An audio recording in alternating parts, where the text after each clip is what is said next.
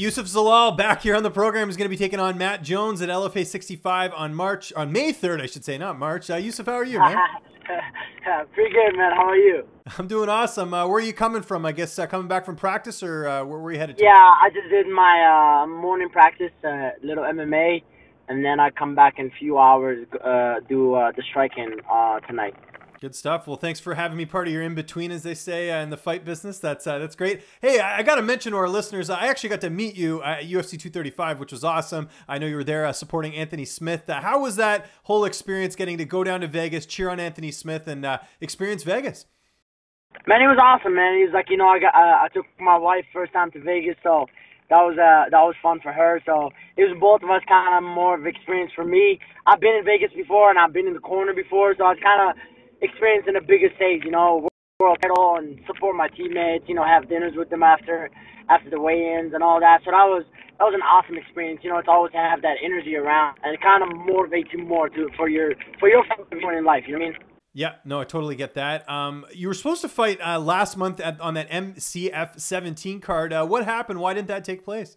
So they called me on Thursday, the week before the fight, and they were like, "Oh, your guy has mono. He's out." I'm like, "What is?" I didn't even know what mono was until they had to explain it to me.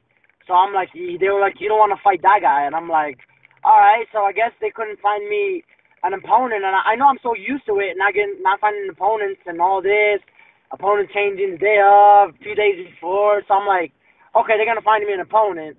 But I went there, no opponent or nothing. So I just went there and cornered coached my teammates and cornered them, and we just made a day out of it, to be honest. Okay. Well, that's good. You got rebooked pretty quickly here for LFA. Before we talk about this fight, your last fight, I know things didn't go your way against Chepe Mariscal. What did you take away from that performance that you can bring into this fight? Man, it took a lot. It took a lot of knowing a lot of things. Like, don't get comfortable in certain areas, even if you think you're good at it, just do you. That's kind of a big thing I learned that. And you're taking on Matt Jones here, a 10-fight veteran. What do you know about him? How do you feel like you match up against him? I know he trains with Chepe. That's all I know. I mean, he's a great matchup for me.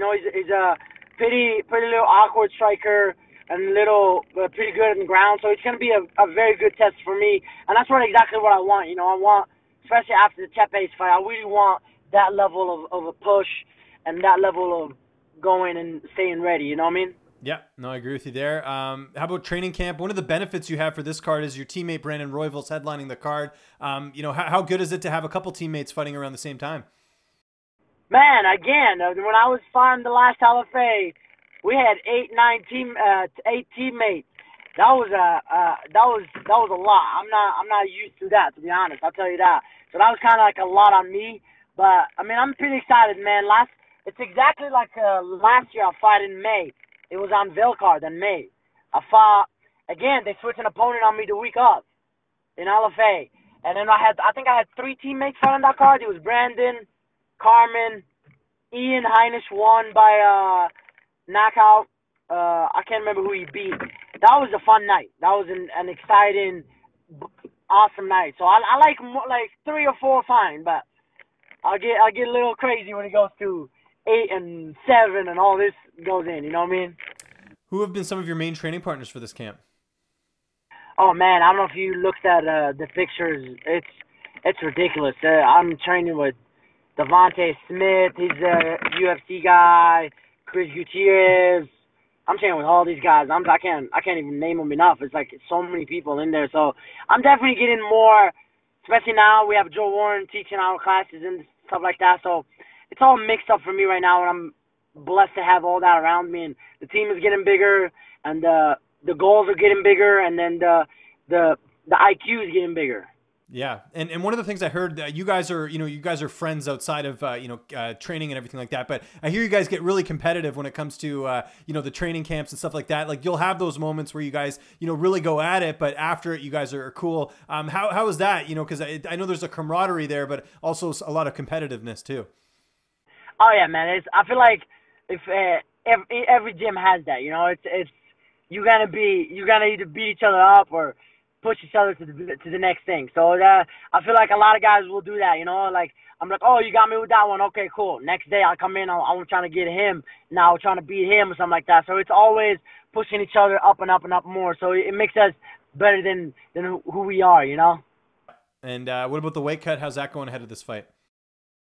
Man, diet is on point, and that's what I kind of feel like I messed up with the last fight. Kind of like I don't have to cut that much weight, so I'm kind of like I was slacking on it, you know what I mean? But right now I'm staying on a straight healthy diet, you know, doing my thing. Even if I'm light, I'm chasing performance, not like, you know, easy weight cut. Like that's easy. I'm not worried about that, but I'm trying to keep it for the fight day. Who's going to be in your corner for this fight? I think Devontae Smith, Mark Montoya, and Mario Correa. That's good. Devontae's going to return the favor because I know you're always in his corner for fights, it seems. Yeah. And that's the one thing we did about it. We were like, oh, okay. So I was like, if you go to Australia with me, you got to put me in your corner. I was like, okay, I got you. I'll put you in my corner. And how do you see this fight playing out? Are we going to see another finish? Man, like again, I'm just excited to go show what I really wanted to show in the last fight. That's all I care about. You know, I was like, I know he's gonna come off hard and strong, and whatever he comes off with, I'm just ready. I'm just so ready for this fight, and I can't wait to have this fight done. And if I heard you correctly from some of the interviews we've done, the plan is to just stay with LFA because I know there could be an opportunity for you to go on Contender Series, but you're pretty content building your resume in LFA, right? Yeah, I mean, I was trying to fight in March for LFA. They just couldn't find me a fight. You know, it was I was ready to fight. I think it was Jeff Hefferman. Nate Jennerman, Nasty Nate. That's who Nate Jennerman. There we go. He turned me down. That was right after my fight. I'm always back to back. That's the weirdest part about it. It's like they always find me fights every 6 weeks or 5 weeks. I'm always back to back. So I was like, well, whatever. Like, let's do it. Let's fight in March. Cool. Whatever. In Texas, whatever. I'm ready. Let's do it. And then they turned me down, and Barry couldn't find me a fight and this and that. So I'm like, whatever. So we were trying to go to Nebraska. That went off, and then LFA came up in Maine here, so we had to take it. Youssef, always appreciate you taking the time, man. Just remind people where they can find you on social media, and if you have any sponsors or shout-outs, the floor is yours. Man, thank you for having me, and again, I appreciate it. It's always fun having you. Yeah, you guys can follow me at the Instagram at the Moroccan Devil, Twitter at Moroccan Devil /45, and then Facebook, just Youssef Zalal. Sponsors, you know, I got Receptra, I got iTypical, Comics from Peanut Gallery, Denver Chiropractor, Lockton, all these guys, man. I got a new sponsor, Kelsey, for massage. They've been helping me so much for this camp and last camps, you know. So I'm grateful for those guys.